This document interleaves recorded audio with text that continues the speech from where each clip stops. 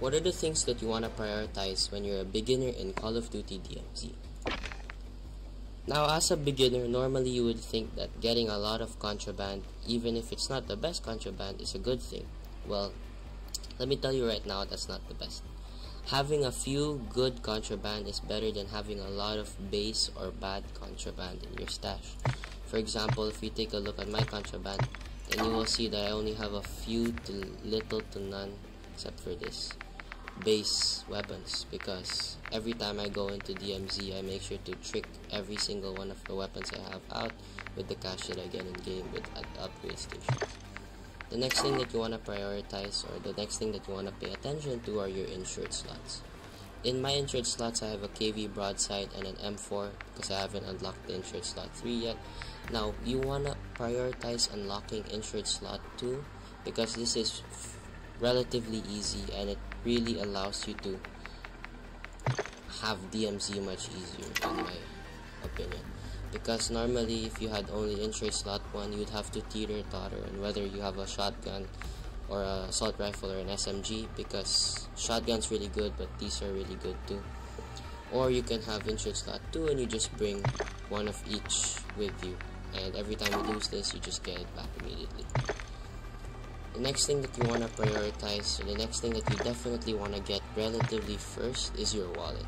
Now, wallet is pretty hard to get, even though you'd think that you only need level 2 on black mouse, everything else should be straightforward. Well, you're pretty wrong there.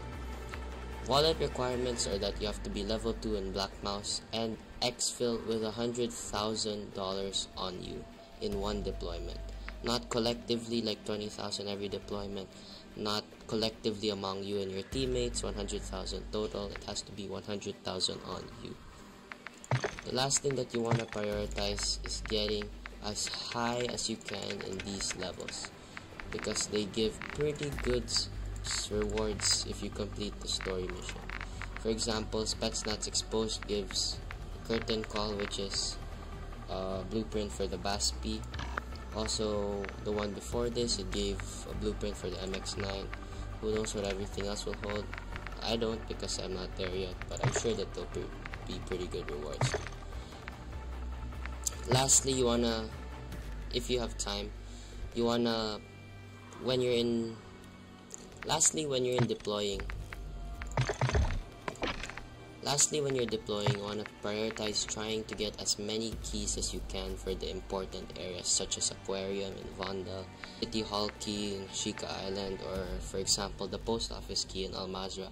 They'll all help a lot, because every time you die, for example, if I lose this operator, because I have 3 of them, 3 of which are fully kitted out, if I lose one, then all I have to do is bring him into DMZ with me and just go into one of those stronghold areas so that I get my loot back, because normally the loot there is really good.